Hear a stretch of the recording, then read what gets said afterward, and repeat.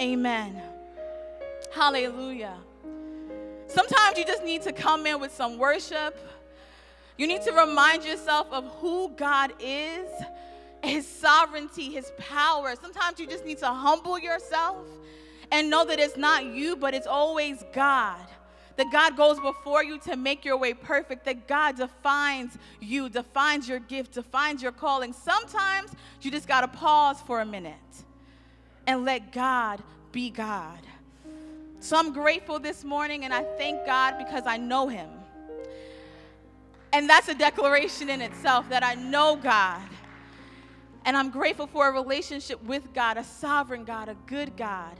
I thank God for our pastor, Pastor Malobi, in his absence, and I'm grateful to have a shepherd who cares about the sheep that he's been given.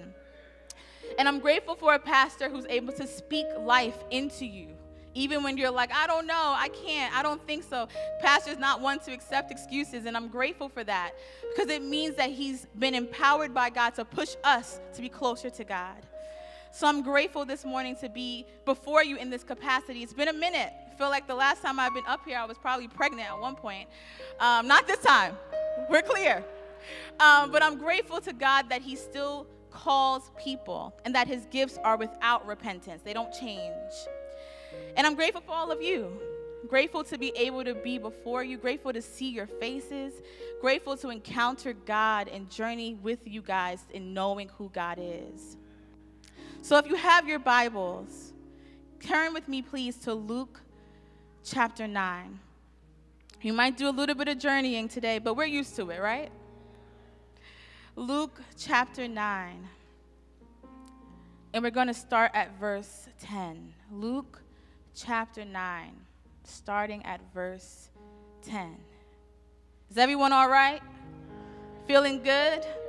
Been participating in the worship? Feeling God move on your heart? All right. Let's continue encountering God and his word. If you have the word, just shout, I have the word. All right. Verse 10 begins, and the apostles, when they had returned, told him all that they had done. Then he took them and went aside privately into a deserted place. Someone say deserted place. Belonging to the city called Bethsaida. But when the multitudes knew it, they followed him. And he received them and spoke to them about the kingdom of God and healed those who need of healing or had need of healing. When the day began to wear away, the 12 came and said to him, send the multitude away, that they may go into the surrounding towns and country and lodge and get provisions. For we are in a deserted place here. Someone shout, deserted place. But he said to them, you give them something to eat. And they said, we have no more than 5 loaves and 2 fish, unless we go and buy food for all these people. For there were about 5,000 men. Then he said to his disciples, make them sit down in groups of 50. And they did so, and made them all sit down. Then he took the 5 loaves and the 2 fish, and looking up to heaven, he blessed and broke them, and gave them to the disciples to set before the multitude. So they all ate and were filled, and 12 baskets of the leftover fragments were taken up by them. This is the word of the Lord. So if I had to give a topic, we'll see if we stick to it, if God allows us to stick to it.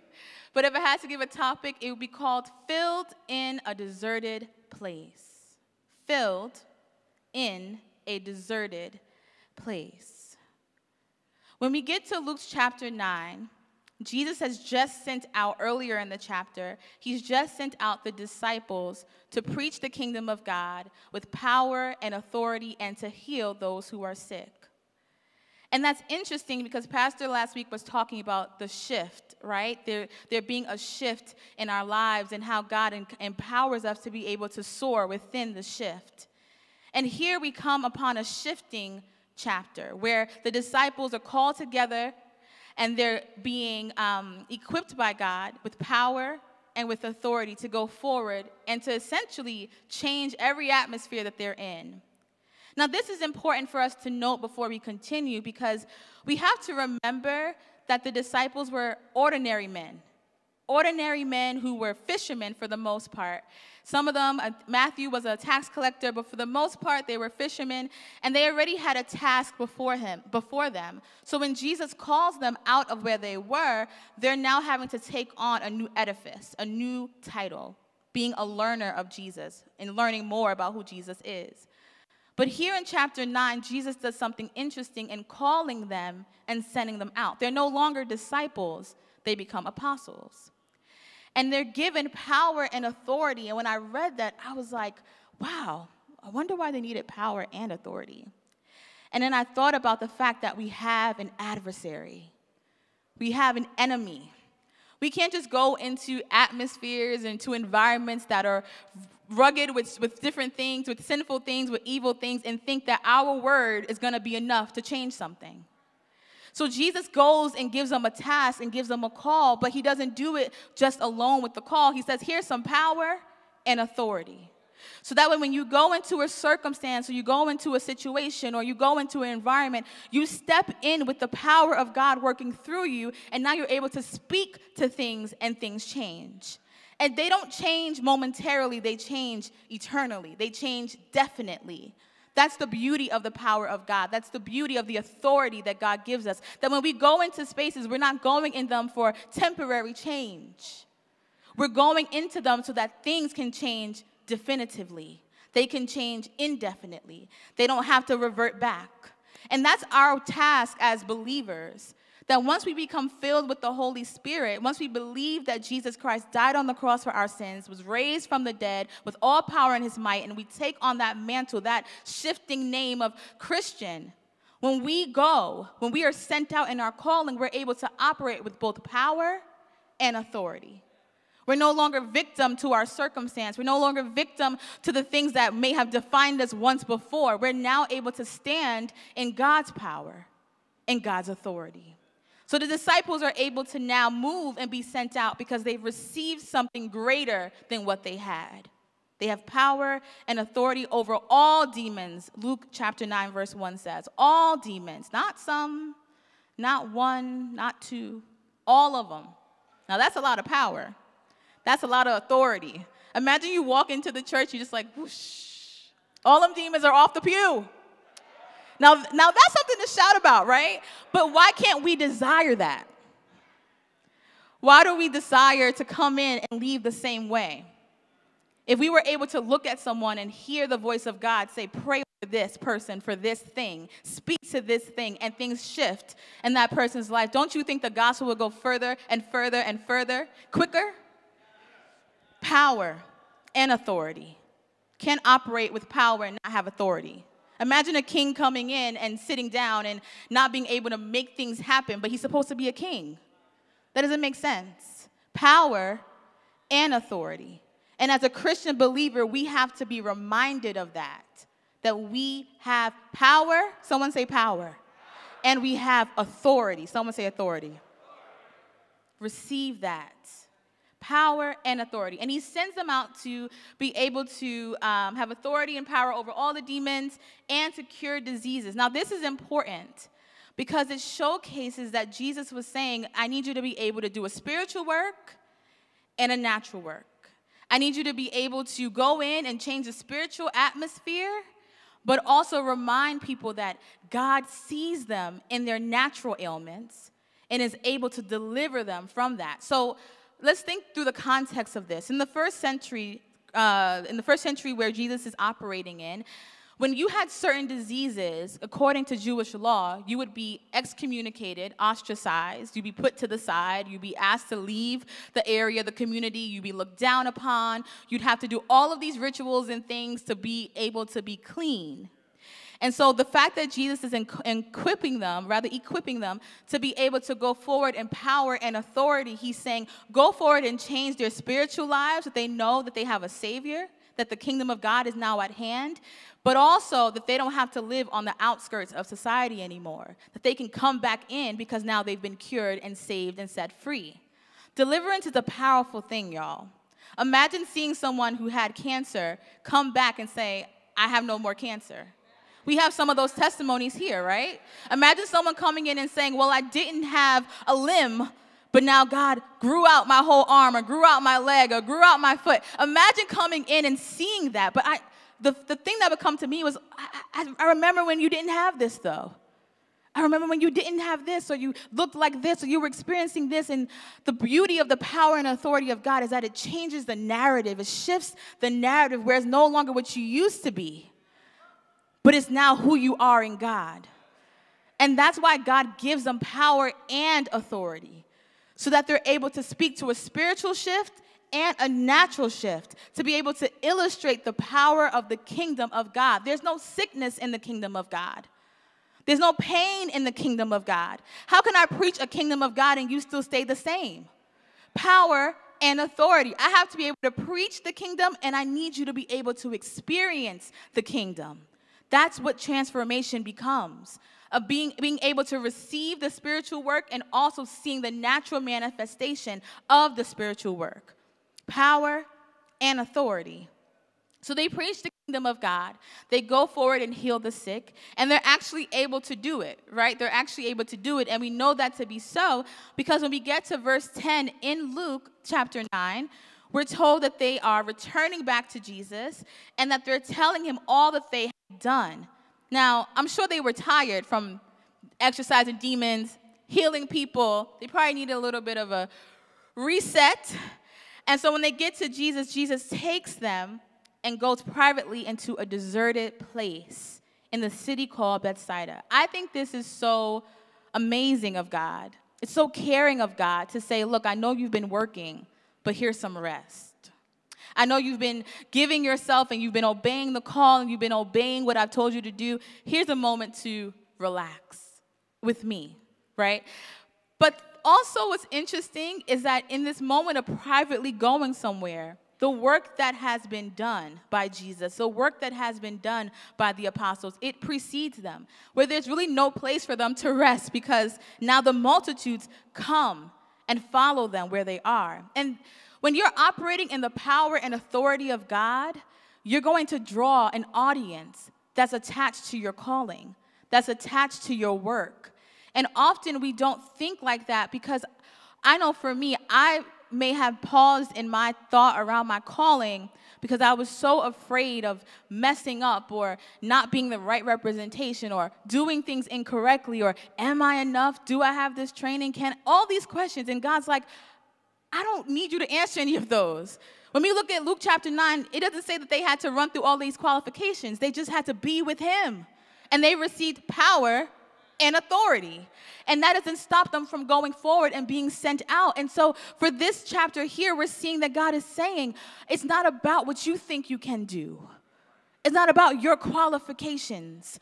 It's not about your placements and where's the best place and, oh, I did this so I don't qualify. God is like, I don't care about what the world says as qualifications. You are qualified because I give you power and authority, power to change, power to think differently, power to heal, power to speak the word and things happen, power to communicate with other people, power to connect with other people, power to travel and to do great things in my name. Preach the kingdom of God, not your pedigree, not your resume, not all the Greek and Hebrew that you think you may know.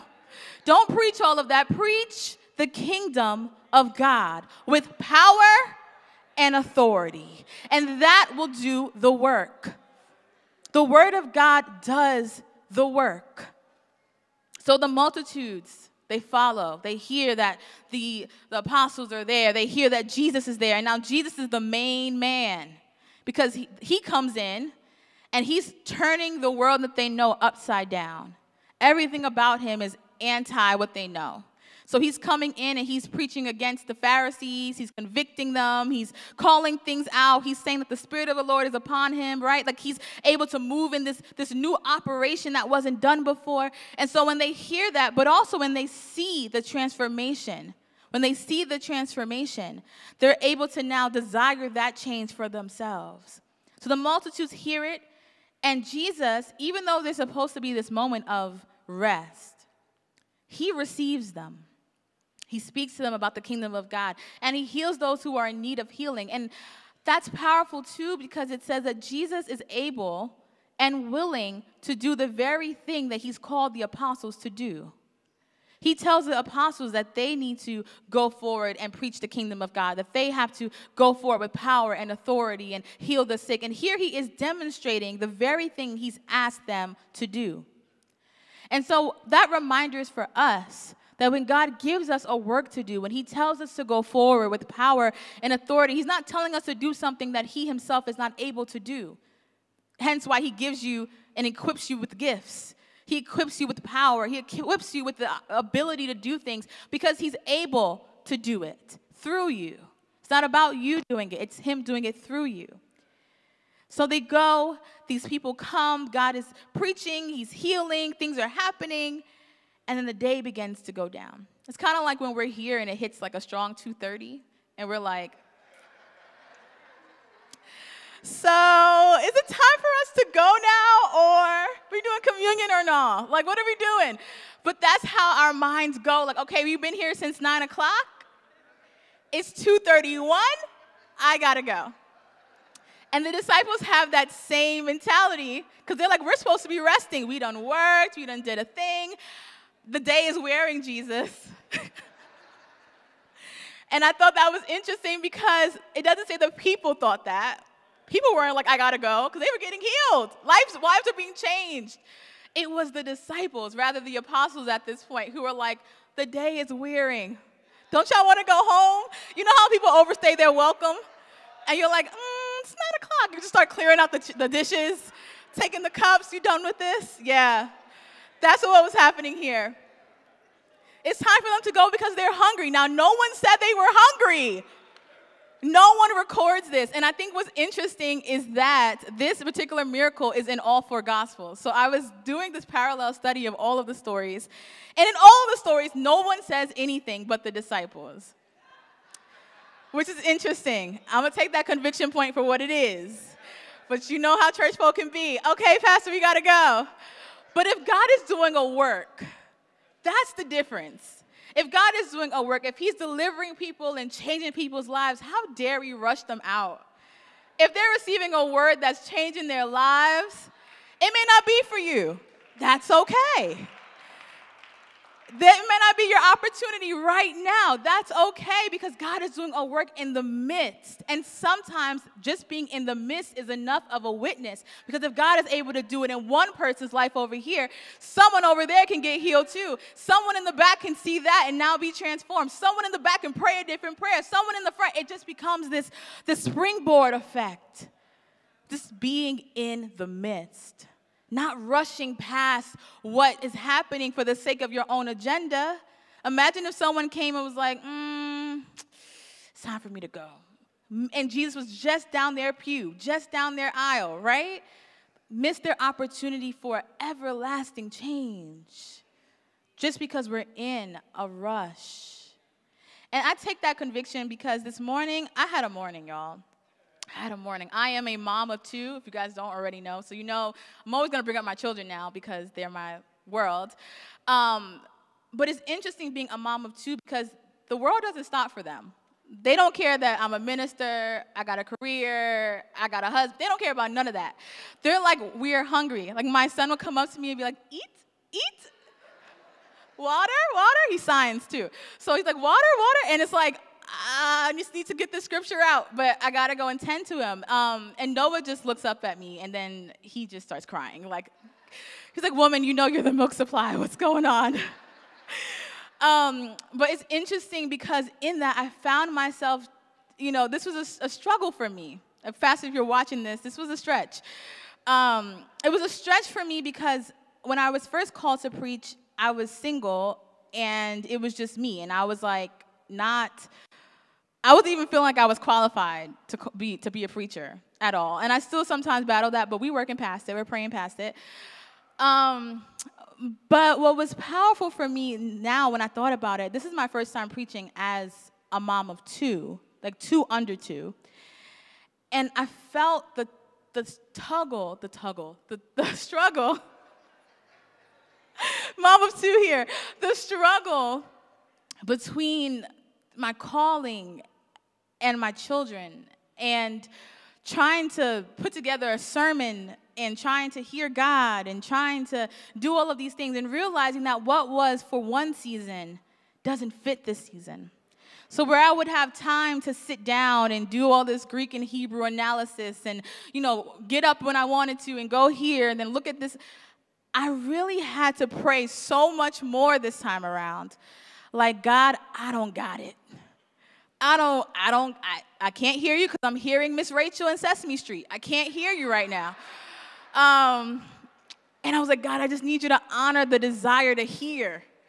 Just honor the desire to preach a word that you give, not that I give.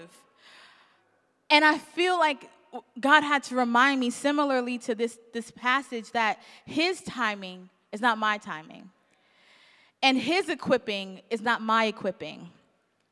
It doesn't matter how many definitions I get. If I don't have God's power and God's authority, then I'm always going to be relegated to my own strength and my own energy. But if I depend on God, when God is moving, if I'm in the midst where God is doing a thing, if I'm able to be present where God is speaking, then lives can still be changed because he's doing the work, no matter my energy capacity. And I was grateful for that reminder because it humbled me. It humbled me because it means that I'm not alone in this thing. Sometimes when we get a calling or things shift in our lives or we're in a season, we can feel so depleted and we can feel so isolated and feel like no one understands, no one sees, no one can relegate or rather resonate with what you're going through. And God reminds us here that even though the disciples were tired, even though they had just done a lot of work, even though their season shifted from being a disciple who was just learning to now being an equipped apostle who is now doing the work, even though those shifts were happening, that it doesn't stop. The work doesn't stop because God doesn't stop. So the dependency is not on me and my own strength, but now the dependency has to be on God because seasons do change. Things do shift. I'm going to be a mom of 2+ forever, right? That's not going to change, so I have to now change my prayer. I have to change my approach to God. It can't be the same approach. It can't be the same designated time. And I think where the disappointment comes for me, so I like control over my time. Anyone can relate to that? You like being able to get up and say, I'm going to get up and do this, or I'm going to go and do that. And having children, that's a big no. Even having a husband, that's a no, but I love you, Aaron, but it's still a no. Because you're just kind of in relationship with someone else. But that's my point. When you're in relationship with someone else, then you're not just relegated to your own time, to your own resources. And when we're in relationship with God, truly, then we're not relegated to our own emotions and to our own thoughts and to our own desires and our own plans. God has a greater timeline for us. So instead of being angry and disappointed that we can't do what we want to do, how about we're grateful that God has a plan that we don't have to orchestrate ourselves? God is good like that. He's good like that. And he's powerful enough to execute the plan if we're willing, if we're desiring to. Let him do that. So when the day began to wear away, the disciples are like, all right, time to go. They need to eat. For there's nothing here for them to eat, this deserted place. But Jesus says to them, you give them something to eat. You do the work. You have something that you can give. And that's powerful because the disciples felt like they didn't have anything to give to these people. They're like, my pockets are empty, Jesus. You told us to take nothing with us when we went out, so I don't have anything. And they got relegated to this deserted place. Deserted places. Often, when we're in a shifting season, we can feel, like I said, isolated and alone. And sometimes we can feel deserted. Does anyone know what deserted means? Just raise your hand if you're aware. Has anyone been in a deserted place before? Yeah. It feels lonely. It feels dark. It feels sorrowful. It feels like you're on a slow stance, like you're not going anywhere. And sometimes I know for me, when I've been in a deserted place, whether that's a deserted place of anxiety, a deserted place of depression, a deserted place of failure, a deserted place of sorrow or hurt or pain or trauma. You can fill in the blank with your deserted place. But when I've been there, I've often asked the question of, God, are you even here with me? You know what I mean? Where you're just sitting there in that spot and you're just like, God, I don't know if you're here. Because if you're here, things are supposed to be different. You know how we have this mentality of like, if A plus B equals C, and we're just seeing B, where's the A? Where's the C? Where are the things, God? Where are the miracles, Gideon asked, right? Like, if we're in a deserted place and, God, you're supposed to be with me in my highs and my lows, God, where are you? Because I don't see you moving the way I wanted you to move. And that's the issue right there. We don't see God moving the way we want him to move. And God is saying, I never told you I was moving like that in the first place. Additionally, you're not even seeking to hear me because you spend all your prayer time talking instead of listening, right? God is like, well, if you knew that I'm God, you know that I'm sovereign, you know I don't change, you know that I'm good, I have innate goodness in me. God is not cruel. God is not evil where he's joyful in our torment. That's not God. God is not happy when we are in a trial necessarily. He's happy about the results. But the test, God is like, I'm walking alongside you. I'm empowering you to endure because I know this is hard. God is not ignorant to our needs. He's not ignorant to our loneliness. He's not ignorant to our lack of strength. He's not ignorant to our tiredness. You know what? God is not ignorant to our questions. There's so many times in the gospel where God would hear their hearts and he'd be moved to respond based on what their heart's intent was saying. Do you know how powerful of a God you have to be to hear the heart of somebody and they're not saying a word? That's the God we serve. When we're in deserted places and we feel like things are not working out the way they need to or things aren't working out the way that we want them to, we have to remind ourselves about the goodness of God. That God is good, that his mercy does endure forever, that his truth is without end. Because the first thing the enemy wants to attack is our knowledge of who God is. I know that to be true personally. When I've gone through tests or gone through trials or gone through stretching, the first thing I usually do is I begin to wrestle with, well, God, if you're with me and for me, what's going on here? Why is this circumstance picking up in my life? Why is this unforgiveness coming back up in my heart? Why is this issue with this situation coming back up? God, what are you doing? I thought you were for me. But it rains on the just and the unjust. And just because it may look like there's something good for someone else does not negate God's goodness in our lives. That's where gratitude comes in. Where God's saying, well, look at all the things I've done already. I've healed you. I've saved you. I've loved you. I've provided for you. I've hugged you and comforted you. I've made opportunities open for you. I put your name in rooms you weren't even in so that when you got to the room, you were able to access the opportunity. I've given you family when you had no family. I've given you friends when you had no friends. I put money in your pocket, food on your table. I am good towards you. In a deserted place? Can you be grateful in a deserted place? Can you be whole in a deserted place? Can you push toward God in a deserted place, in an unknown place, in a questioning place? Can you get to God where you are? Send them away, the disciples say, for we are in a deserted place. And interestingly enough, in John's gospel of this account that we read earlier, Jesus poses the question to Philip. He says, well, what are these people going to eat? But John writes that Jesus asked Philip the question because he already knew what he was going to do. He already knew. Hallelujah. I'm grateful for that. I'm grateful that God already knows. He already knows what you have need of. He already knows what you need prayer for. He already knows what your circumstance is. He already knows what your issue is. Sometimes he puts us in places for questioning so we can realize who he is. If he didn't ask Philip, they wouldn't have even realized that what needed to happen was going to be a miracle. Do you understand what I'm saying? That if he hadn't asked Philip, well, what are you going to do with these people? They need to eat. That he wouldn't have even been able to have a mindset, Philip. He wouldn't have had a mindset to even realize, wait a minute, these people need to eat, and this is impossible. It's impossible for me to feed them. It's impossible for the disciples to feed these people.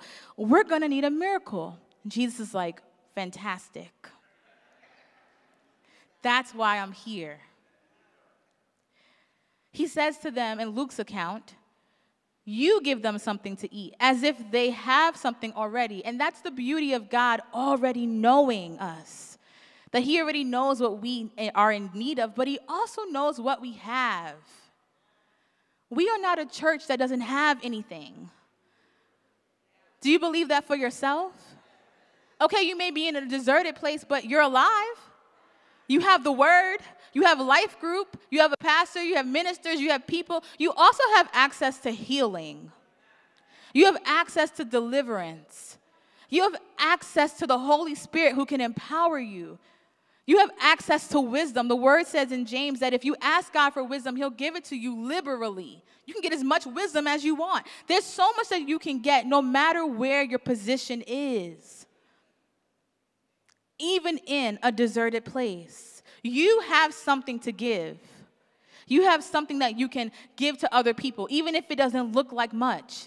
Sometimes I wonder, sometimes it pains me when I see people on the street who are hungry or dealing with drug addiction. I think part of that is coming from my own family structure of dealing with family members who have dealt with drug addiction and seeing the effects of that firsthand growing up. So when I see people in the street who are dealing with drug addiction or who are homeless, my heart pains for them because I wish I could just feed them, right then and there. I wish I could just go and just get them food. I wish I could set them up in a house. You know, when you go to the hospital and you're like, I wish I could just whoosh over everybody and they just get up.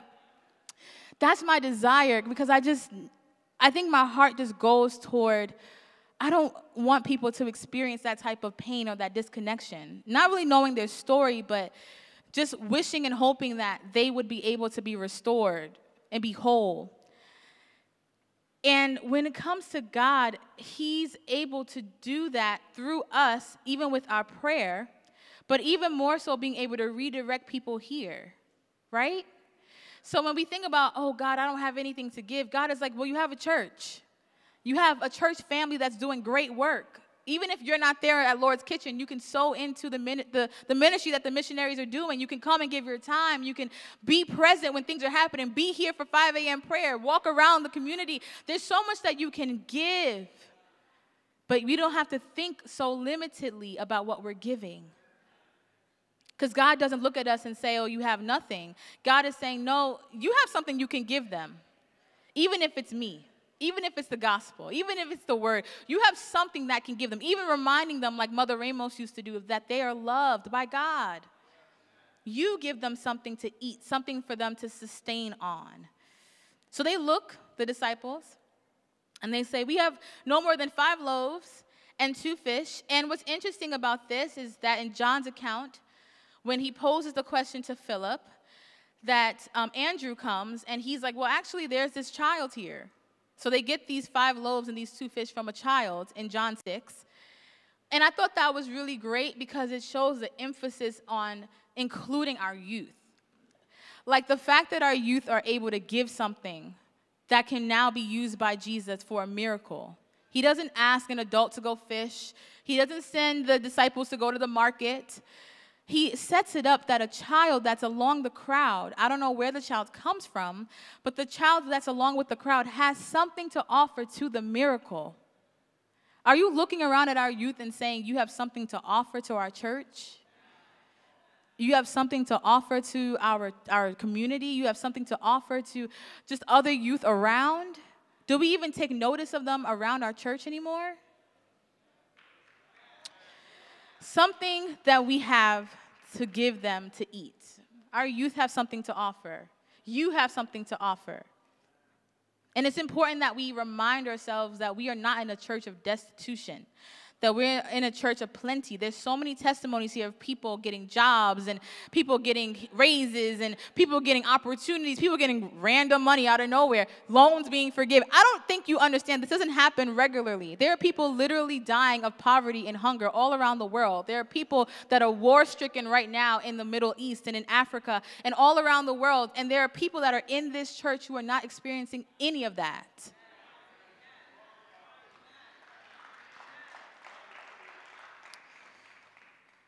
And even in our deserted places, we still have a testimony. God is good.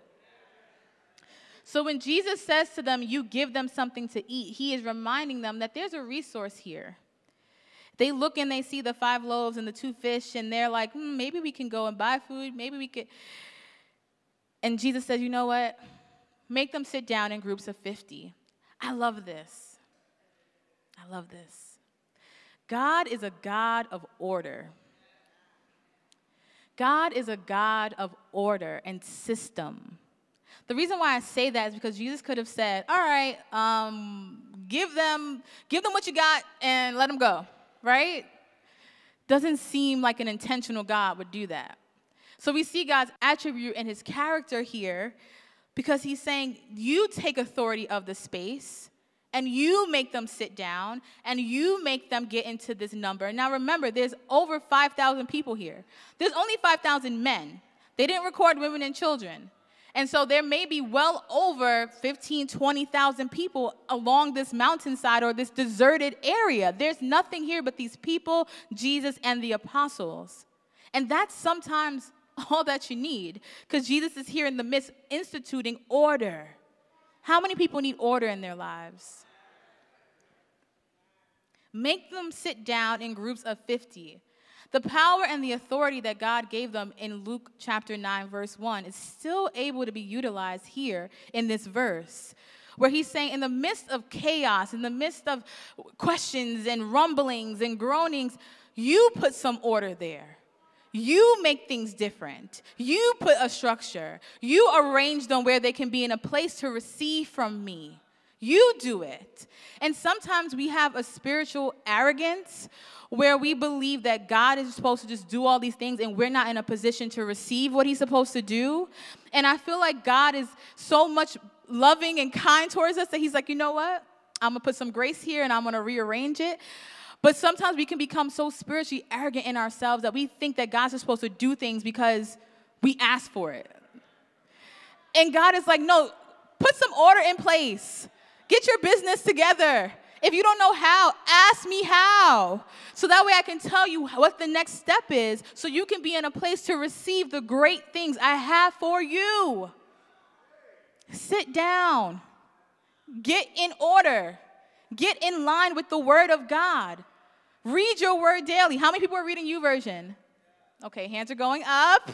Love it. Get in the word daily. Get prayer into your life daily. That's how you get in order. Get in your life group. If you don't know what your life group is or who your life group is supposed to be about, ask anybody. We're all able to be a resource. But the time of sitting in disorder and dysfunction is no longer. God doesn't want that for us. And if we're to be a church of productivity and a church of prospered life and abundant life, well, we need to be in order to receive that. We need order. That's a kingdom principle. Before God could even do anything in Genesis 1, the word says that the Spirit of God hovered over the face of the deep. God had to get over and hover over the chaos, over the darkness, over the issues, over the things that weren't defined, to then make definition out of the chaos. Then he starts rhythmically, each verse, making something and instituting something, and then pronouncing a good word over it and saying that it's good. God is a God of order. Even before he delivers the Israelites in Exodus, he's able to raise up a deliverer in Moses by having the midwives be able to now deliver this male child who was actually supposed to be killed. He set up the order that now Moses was able to be a deliverer. He was able to rise up. He was able to be saved to now deliver these people who have been in bondage for over 400 years. Order. Before Jesus comes to the earth in the Gospels, he has a predecessor in John the Baptist who's able to preach the kingdom of God and repentance. Jesus just couldn't come. When you have a king, you always set up the table for them to come. You always set up the atmosphere for them to be there. Order. Someone shout order. God desires for us to be in order. So he tells the disciples, you get them in order. And the time of us rising as leaders is now, that we will be able to look at our congregation and our members and those in our life group and be able to encourage each other to be in order with God. We don't have to stay in dysfunction. There's deliverance. There's freedom. There's power. There's love. There's forgiveness available. But you have to get in order.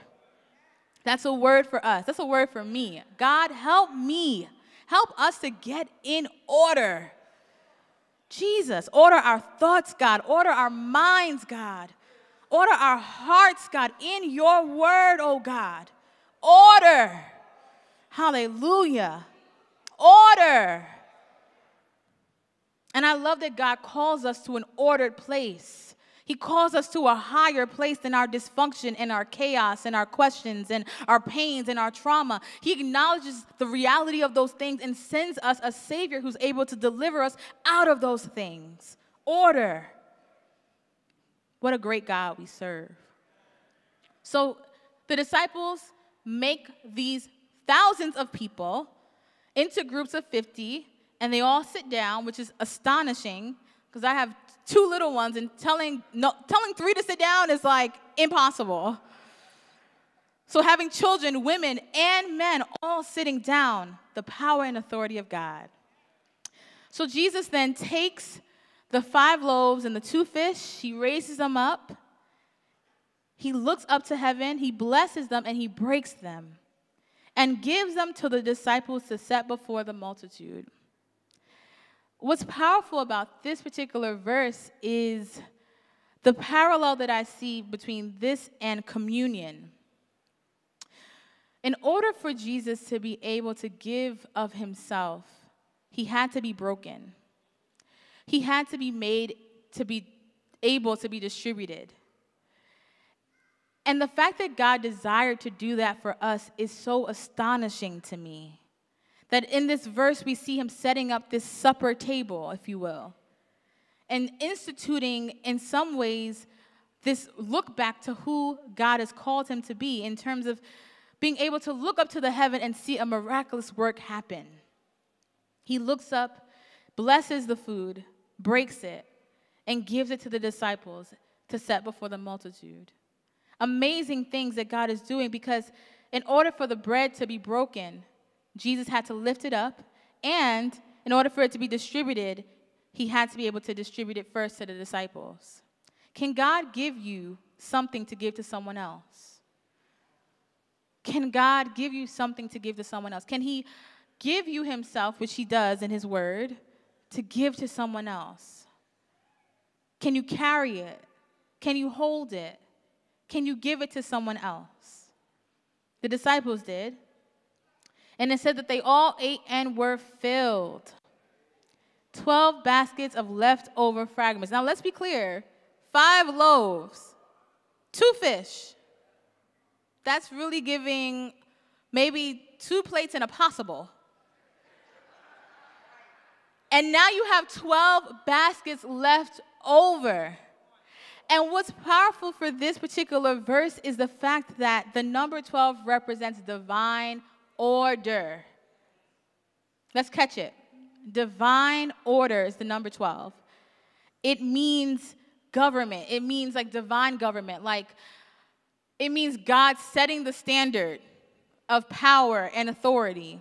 So the fact that there's surplus is a hearkening back to the kingdom of God, because it's saying that in the kingdom of God, the kingdom of God that they wanted to be preached and to be demonstrated, that there's a filling and then there's surplus. Filling and surplus. So if we're called to be Christians within this kingdom walk, within this kingdom atmosphere, then we must first be filled, and then there has to be overflow. There has to be surplus. And now remind ourselves that all of this is taking place in a deserted area, a deserted town, a deserted place, that all of this surplus is happening where just a few verses ago, the disciples were telling them to go away, telling Jesus that maybe these people should go and seek after something somewhere else. And Jesus is saying here, no, I'm able to take what's deserted and what's decrepit and what's low and what's unheard and unnumbered. I'm able to take that and make sure that I fill and that there's overflow. And I don't know about you, but I need a fill and I need overflow. I need a filling for God to give his word and have it implanted in my heart. I need a filling of strength. I need a filling of love and forgiveness. I need a filling of power. I need a filling so that way when I'm able to be filled, it's not just for me, but that there's something left over. There's something to be given out later. Often we find ourselves in a place in a need for a rebuild or a reset because we're not filled properly.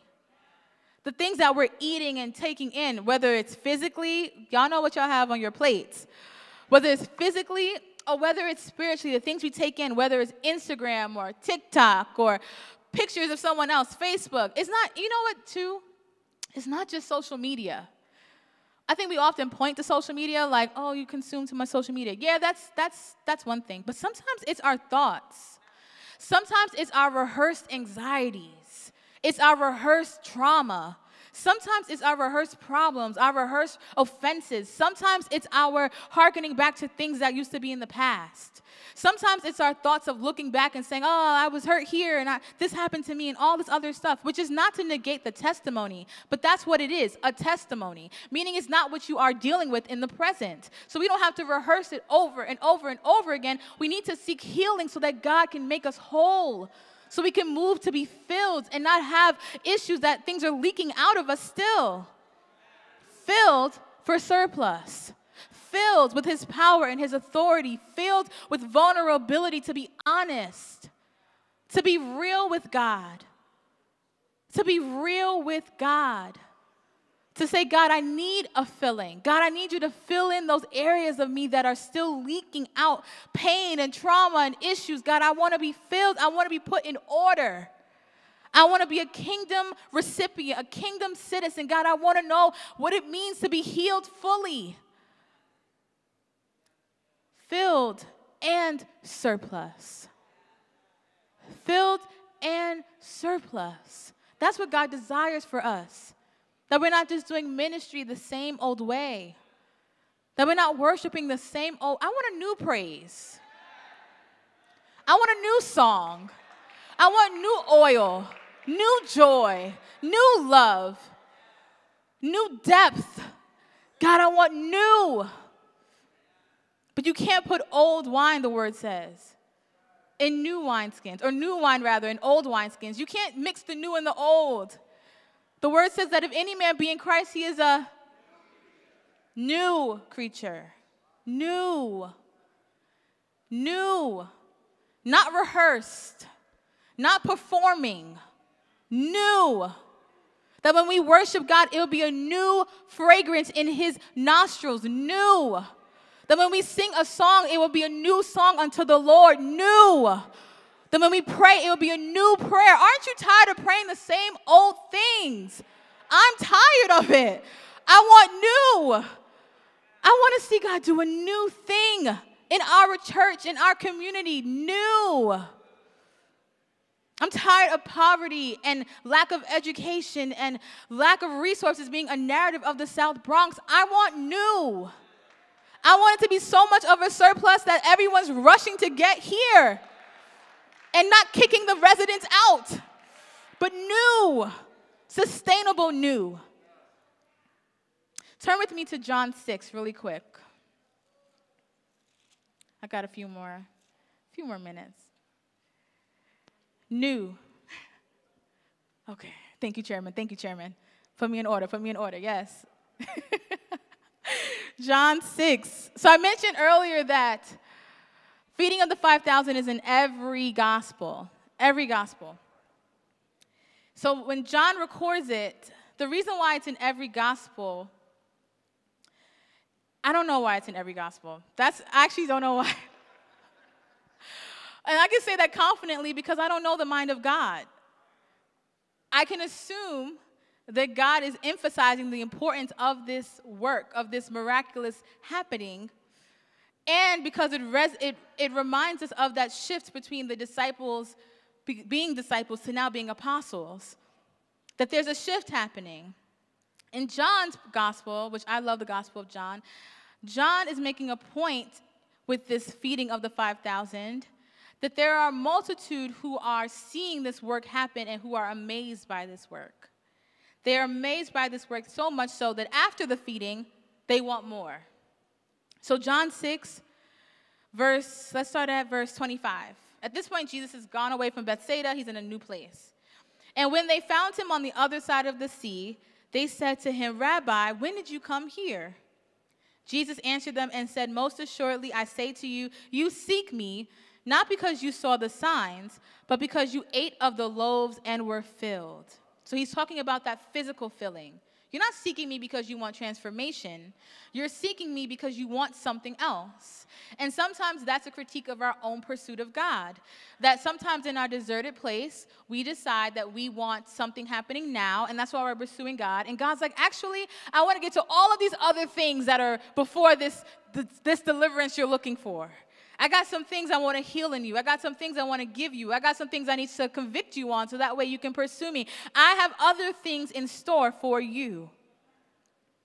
Verse 27, "Do not labor for the food which perishes, but for the food which endures to everlasting life, this new food, which the Son of Man will give you, because God the Father has set his seal on him." Then they said to him, "What shall we do that we may work the works of God?" Jesus answered and said to them, "This is the work of God, that you believe in him whom he sent." That you believe in him whom he sent. Do you believe in Jesus? Do you believe in Jesus? That's the way that you work the work of God. That's the way that you do the work of God. You believe God. You believe his power. You believe his anointing. You believe his ability. You believe in his immutability. You believe in his transcendence. You believe in his sovereignty. When you believe in God, then that changes your mindset about everything else. That when circumstances come up, you're like, I believe God. The doctor's report says one thing, I believe God. Situations at home with family, I believe God. Situations at work, I believe God. Situations with your spouse, I believe God. Situations with friends, I believe God. The starting point is different for believers because our faith is in God and not in our circumstance. So we're not victims of our circumstance. We're not victims of having less or not having enough. We are victorious because we believe God. And God is greater than our circumstance. God is greater than our past mistakes. God is greater than what's in our bank account. God is greater than the bills on our table. God is greater than the doctor's report. God is greater than the medicine and the science. God is greater than the bill. God is greater than the paycheck. God is greater than the everything. God is greater than everything. That's how you do the work of God. You believe God. You trust God. You honor God. You worship God. That's why I was talking about that new praise and that new worship, because you're not starting from the same place. When you believe God, then a situation can come up and you're like, well, I've been through worse. But God was able to get me through the worst. And now I can worship God from a place that you can handle that and you can handle this. So God, I worship you. God, I lift up your name over the circumstance. God, I worship you in the midst of the imposter syndrome and the questions of being able to belong. God, I worship you because I believe you. I believe in your goodness. I believe in your love towards me. God loves us so much that he's willing to wait for us. He's willing to pursue us. He's willing to stay near us. He's willing to call out to us. God loves us. And all we have to do, Jesus says, is believe. Believe in Jesus. Believe in him whom he sent. All I have to do is believe that Jesus is the Son of God. That's it. If I believe that, then everything else gets into order. Everything else gets into alignment. There's a beauty when you're in alignment with God. There's a safety in being in the will of God. There's a safety because it reminds me that God always has a hedge of protection around me. So when I step into a situation and I believe God and I believe his word and I believe what he says about me, I don't have to think about every detail in the situation. All I have to remind myself of is God. That's enough. This is the trick of the enemy. We worry our minds to the point of exhaustion about things that aren't even real. That when it comes to knowing the reality and the truth of who God is, we don't even have the heart to receive it. How many people have stayed up late at night racking their brains about things that aren't even real? Y'all could be honest. Things that aren't even happening. The enemy will just think about this. And what about this? And do you have this? And can you do? What if that happens? Oh, you put out the book. What if no one reads it? You launch the business. What if no one buys? You get the degree. What if you're in debt? You go out for the house. What if you aren't able to get the loan? It's all of these things. Haven't even stepped foot out to even do anything yet. And your mind is racked with pain and trauma and agony over things that aren't real. But God says, I am real. I'm realer than anything else that you're going through. I'm realer than any situation. I'm realer than any pain or trauma. I'm real. And I'm eternal. And I'm all powerful. And I'm sovereign. And I know you. I know the very number of hairs on your head. I am aware of you. I have experienced you. I'm fully in love with you. Nothing about you will deter my pursuit of you.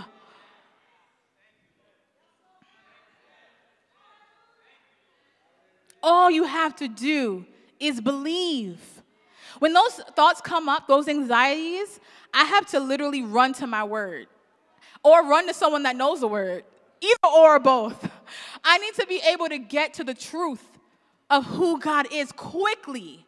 Because when the enemy comes in, he doesn't come in to attack your house or to attack your children or attack your heart. He comes in for your mind. The reason why he comes for your mind, because when that's all disrupted, everything else is out of whack. And we just established back in Luke 9 that order is a divine kingdom principle. So when you're out of order in your mind, everything else is out of order in your life. But God is saying that if you get in line with my word, if you get in line with prayer, if you get in line with the church is putting forward, if you get in line with the truth of who I am, if you just believe, you can get in order. You can get filled to surplus. That things can change in your life if you just believe. Don't calculate. Don't make sense of. Don't comprehend. Just believe in him whom God sent. This same Jesus who died on the cross, who laid down his life. No one took his life from him. He laid down his life. This same Jesus got up 3 days later with all power and authority in his hand, sent the Holy Spirit down once he ascended up and gave it to you. You were not the victim of your circumstance. You are not what the enemy says that you are. You're not. You are who God says that you are. Get in order with what God says that you are, church. That's all you need to do. Believe him and believe his word.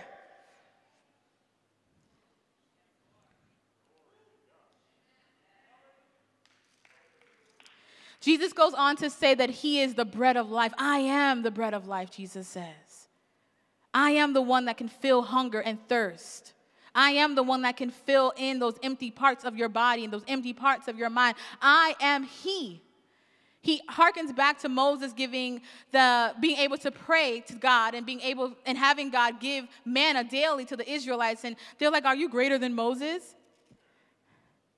He's like, I'm the eternal bread. That was for a daily offering, that manna. It was good, but it was daily. I'm the one that lasts forever. Imagine having something that's so good that never expires. It never ends. Just when you think you've had enough. You know how when you're eating something and it's like the bottom of the bag and you didn't realize it was the bottom of the bag, and so now your mind is like, oh God, it's the end. You understand? I hate that because it's just like, ah. But God is saying here, I'm never the bottom of the bag.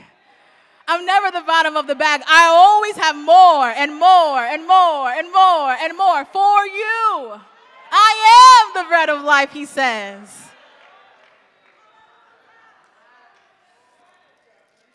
I am the bread of life. He who comes to me shall never hunger, and he who believes in me shall never thirst. I am the bread of life. I am that I am, God says. I am the bread of life. God doesn't want us hungry. He doesn't want us thirsty. He doesn't want us questioning and put up in our minds with all these issues. God is saying, I am the bread of life, and I'm more than enough for you if you would only believe. Later on in chapter 6 of John, he's rejected by those who were seeking after him at first in chapter 6. And he's rejected because he tells them that he's the bread that's come down from heaven. And that in order for them to have part with him, to be in communication or communion with him, that they need to be able to eat of his flesh and drink of his blood. Now, this was highly offensive to the Jews because back in Leviticus, they were being told in the Levitical law that they weren't to touch anything with blood in it or eat of blood in an animal or any of those things. So to be told that they would have to consume flesh and consume blood, they thought that their law was greater than the one giving it. And God is reminding us here that even in the offense, that God is not our own comprehension. He's not our own mindset. He's not our own whatever, that he's greater than that. So as people are turning away because they're offended by that, they're saying, how can I understand this? How can I do this thing? Jesus looks at the 12 at the end of chapter 6. And Jesus says, do you also want to go away? Have I offended you? And Simon Peter answers him, Lord, to whom shall we go? You have the words of eternal life.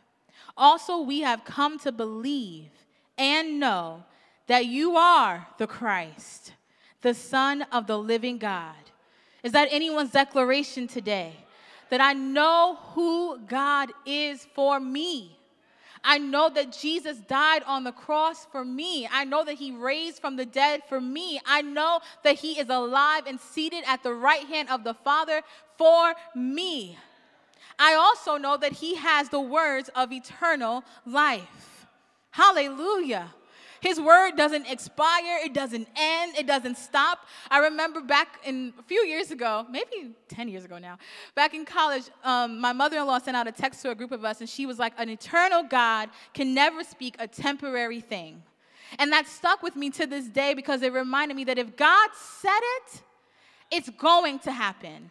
He doesn't have to give me the plans. He doesn't have to give me the architecture of what's going to happen and how it's going to look. But if he said it, It's going to happen because he has the words of eternal life. He's aware of your circumstance. He's aware of your mistakes. He's aware of your needs and your wants and your plans. He's aware of everything about you, and he's spoken a word to you, and that word is an eternal word. It's not going to return unto him void, but it's a word that will last and stand forever. And I don't know about you, but I need a word that's going to stand and last forever. When the storms come and when the rain comes, I need a word that says that I'm fearfully and wonderfully made. I need a word that says that I am more than victorious. I'm more than a conqueror. I need a word to remind me of who I am, the truth of who God says that I am.